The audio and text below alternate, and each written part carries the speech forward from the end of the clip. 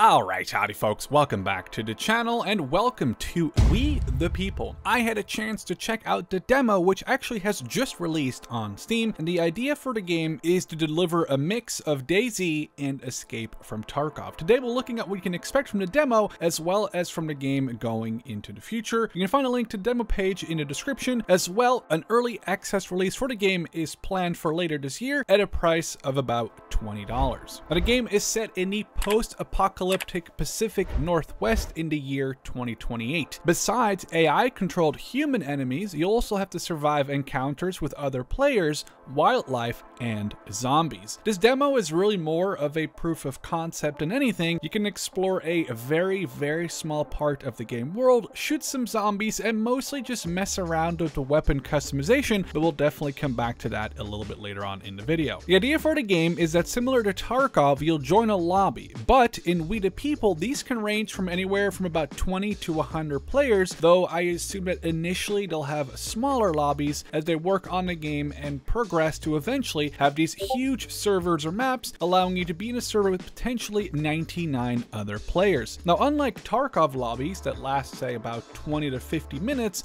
We the People lobbies will be much longer, up to 12 real-time hours being a possibility, according to a developer. The idea is that throughout these 12 hours the session goes on, players who are killed will be replaced by new players. So something you hear in Tarkov where somebody, quote, wiped the lobby, won't be something that can really happen in We the People. Instead, a server will always be populated with players until it closes. You select your loadout and gear before you jump into a session, where similar to Tarkov, if you die, you will lose all the stuff you brought in. The customization system is something the developers were really excited to show off, and that's why in the demo, with just the M4 available, there are over 1 million different combinations to set up your gun. You can change the barrel length, muzzle attachments, handguard, sights, large scopes, lasers, stock, and more. And this can actually all be done on the fly depending on what you have in your inventory. Though in the demo, a lot of it is unlocked for you to just kind of check out and mess around with. I do want to mention the gradual zooming on the Voodoo scope, for example, and isn't just locked to how to have it in Tarkov, a 1 or a 6 times zoom, but allows you to use intermediate levels of zoom as well, between 1 and 6 times. When you're done with your session and you want to leave, you have to find a certain extraction area on the map.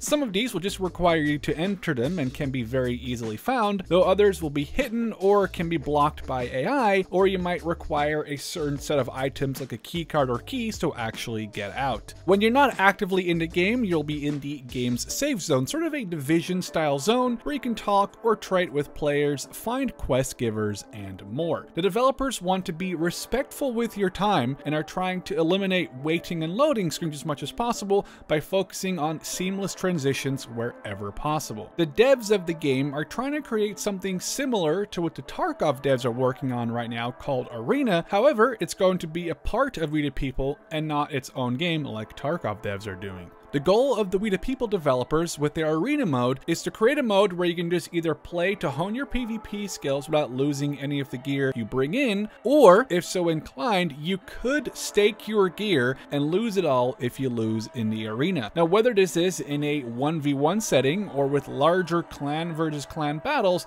I just really like the sound of that. A quote from one of the developers is here about the Arena mode: "Our intention is to make these things provide some level of distinguishable pride, as opposed to going through an in-game store to look cool. Microtransactions are lame, but going in and grinding out a high rank in arena play and earning something unique and badass is super fulfilling." End quote. The demo is just a very first early look at what the developers of We the People have been working on. For example, you can swim in this tiny lake in the demo, and the developers also talked to me about how you can determine how long a zombie, or in the future a human, has been dead, investigating their level of decay. I do want to quickly dive deeper into the decay system, and though it's been heavily sped up in this demo, according to the developers, a seasoned player will be able to determine how long a player, AI, or zombie body has been dead based on the state of decay of the body. Now, seeing as there might be close to 100 other players in the same server as you, as well as a whole bunch of AI, animals, zombies, or maybe just armed bandits, I'm not really sure if it'll ever be safe enough for you to really play Inspector Gadget and inspect bodies for an extended amount of time, but it's still a very interesting feature nonetheless. At first glance, I think We the People has promise. I'm not going to sit here and say that this game is going to dethrone Tarkov or DayZ right away, or maybe ever, but 20 bucks isn't a ton of money, and I can say the developers do sound like they are full of willpower to make this game happen. That just definitely came across while talking to them. I personally am going to keep my eye on this game and look forward to any sort of multiplayer tests that they're going to be hosting. For now, I'd like to see what you think about the game. Let me know down in the comments, and I'll catch you in the next one.